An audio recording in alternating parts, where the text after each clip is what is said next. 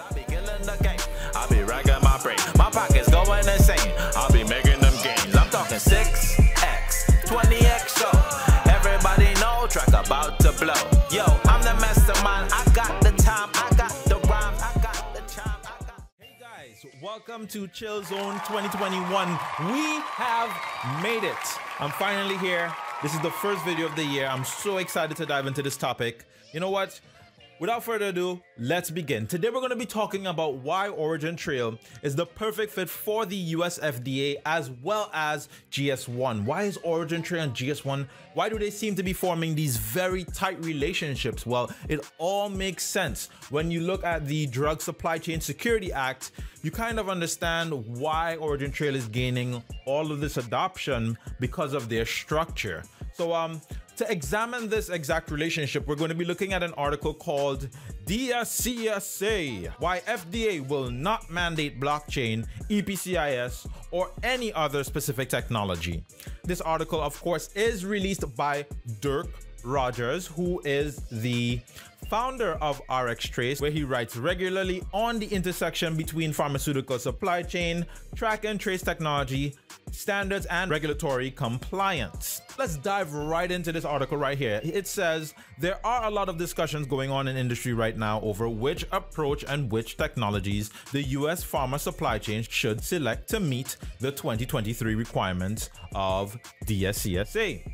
People are understandably confused over these discussions. Why should we guess what the FDA will accept in 2023? Blockchain, EPCIS?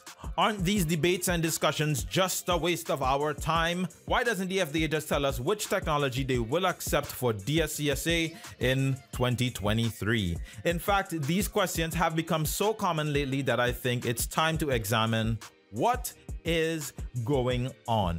There are definitive answers to these questions, and they are contained within the DSCSA itself. Now, Dirk goes on to explain that it is a misconception to believe that the FDA is going to say, hey, everyone must use this technology or this blockchain company or whatever. He's saying that that's not going to happen, and the reason for this is because within the actual the Supply Chain Act itself, it says the FDA must provide appropriate flexibility by not requiring the adoption of specific business systems for the maintenance and transmissions of data. One thing that was really interesting to me about this article was when Dirk dove into the meaning of business systems. He said, does the phrase business systems include things like blockchain and GS1 EPCIS? Or does this phrase just mean that the FDA is not allowed to mandate that everyone uses SAP or some other commercial application? It certainly includes the latter, but I think it may also include the former. So for sure, you're not going to be seeing major buy-in into this in the supply chain if you are a proprietary company. Now, we did see some examples of this taking place already when IBM tried to launch their solution and it failed because there were IP concerns.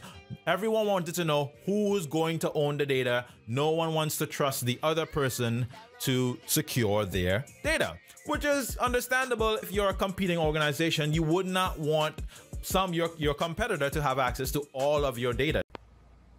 Oh, hell no! Oh, hell no! That's not happening ever. Dirk goes on to identify that the FDA is indeed responsible for at least mandating the standards by which data is transmitted. Now, GS1, in his article, is a widely recognized international standards development organization, and EPCIS is a standard that identifies a form and format for use in interoperable exchange of electronic supply chain data. He says that fits perfectly, except EPCIS doesn't offer any security. Now, if you're into Origintrail and you understand what we do, you should be saying, yes, Origintrail is the answer, because you're not gonna hate man. Yes. because it adds that layer of security by utilizing blockchain for data immutability and so on and so forth. So we're getting warmer, but we're not there yet. So let's continue. He says blockchain is just one of many data exchange architectures that could supply that element, as we just spoke about. So now we're starting to talk a little bit more about Origintrail than this article, because Origintrail is a GS1 standards. It's, well, not really a GS1 standard. It supports a multitude of standards, but it is a standards-based network protocol, and it supports these GS1 standards. And below these protocols, these standards, it is supported by blockchain, the Ethereum public blockchain, where data is hashed onto it for data immutability. So Origintrail already is giving a little bit of why it's a perfect fit here, but we still have a little bit more to discuss. So in the conclusion of this article, and remember, this was written in 2018, he kind of begins to discuss that there is this sort of duality in the supply chain space. You know, there are some who saying, yes, it's gonna be blockchain, and then there's some who saying, no, it's not gonna be blockchain. So in his opinion, he says, the FDA does not employ heavyweight IT experts. That's not what they do. The agency is not qualified to select and mandate IT technologies for meeting the DSCSA, and they recognize that. This is not a surprise to anyone, except perhaps to those who expect the FDA to establish technology mandates. It's kind of funny. He's kind of a little bit he's throwing his weight around there. He's a funny guy. I think I would like this Dirk guy. Anyway, and of course, you can tell the sarcasm in his next sentence. But everyone has their own opinion. This is America after all. Dirk, I love you. So in conclusion, he kind of ends with this feeling of, you're wondering, will we ever truly get interoperable systems? Because the FDA can never tell everyone to follow one particular system or apply to this one particular company. So that leaves everyone, as you know, every man for themselves. So there needs to be something that can sit between everyone and allow everyone to share data equally in security, in privacy, and in sovereignty, and allow for total buy-in, because there's no vendor lock-in. You're not locked into anyone. You can still use whatever proprietary solutions, but when it comes to sharing the data, it's like using the internet. There's nothing really strange about it. You connect to the network and you share data. Let's fast forward to 2020 and 2021, where we see the US-FDA has unveiled their new era of smarter food safety blueprint. You know, the US-FDA administration unveiled on July 13 the new era of smart food safety blueprint, a strategic plan to strengthen the protection of the nation's food supply that builds on the nearly decade-old Food Safety Modernization Act. The blueprint discusses standards-based collaboration as a foundational component to tech-enabled traceability, and cites the importance of standards bodies like GS1 to enable harmonization with the US and international regulatory counterparts. Now, I actually watched the unveiling of this blueprint live, and I saw when Frank and Bob were discussing the importance of standards in supply chain and how it can affect every American. The same article states, GS1 US was particularly proud to have Frank, the US FDA Deputy Commissioner for Food Policy and Response, a chief architect of the new era, speak with GS1 US President and CEO Bob Carpenter at GS1 Connect Digital Edition. There is no question that GS1 US and their members will play a role to drive the success of the blueprint over the next 10 years. Pandemic or not, there is certainly an opportunity for GS1 standards to help make the food supply chain a safer place. Now, we see that GS1 is getting involved with the FDA because of their open source nature. And guess who else has an open source, unbiased, non-vendor lock-in ecosystem? You guessed it. That's right, Origintrail. Now, because the Origintrail technology is open source, much like the GS1 standards themselves, it's easy to say, well, let's integrate the two. Let them become one.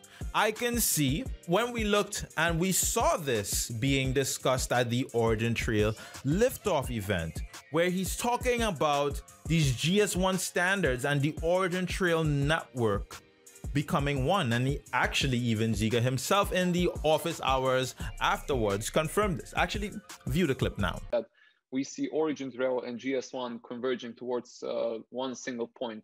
And this not only goes for GS1 Digital Link and EPCS 2.0, it's also very much important for their future plans about decentralized identities and decentralized knowledge graph that they're...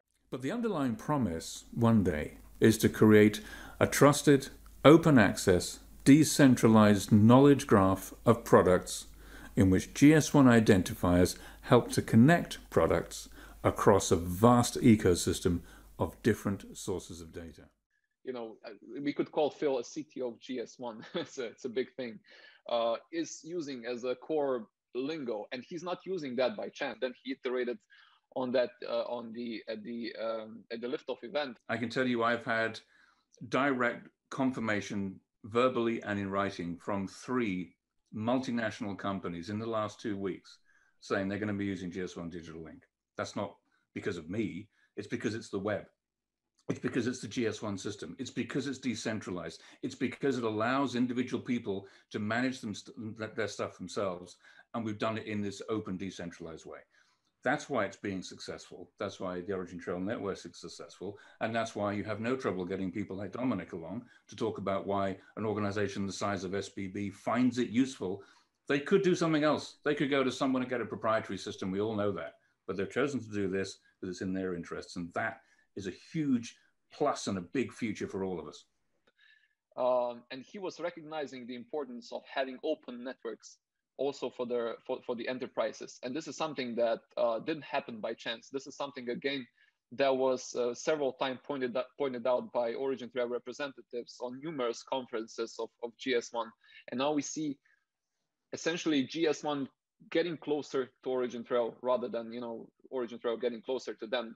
Of course, that's mostly because we have always been very huge proponent of their standards.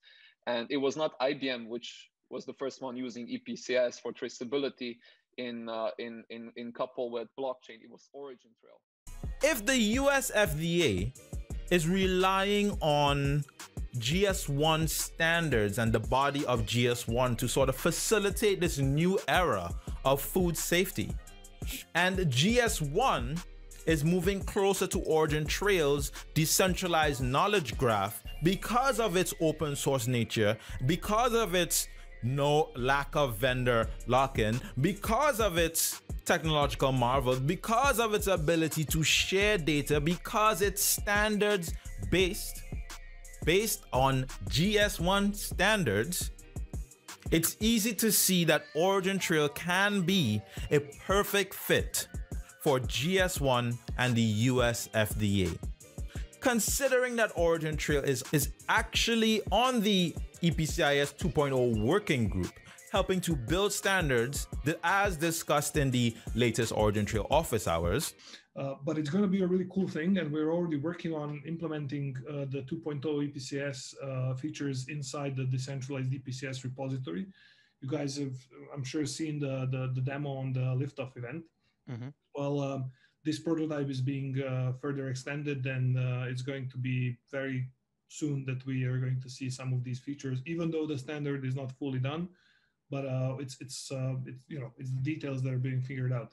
So Origintrail is going to be one of the first technical solutions that is going to support the new standard, and it's going to be fit to you know, to attract all these companies wanting to try the standard themselves, because it's open source. So there is no really cost to, you know, getting into it. So for a lot of implementators, that is you know, if you're a developer, if you ever try to build something, first thing you do is you find some open source implementation online. You know, you try to find some code that someone already wrote. Well, you know, that's part of the thing that ODN is gonna offer, and that's gonna be the same logic for the upcoming tools. So for all the knowledge tools, basically, so anybody can just use and build on top.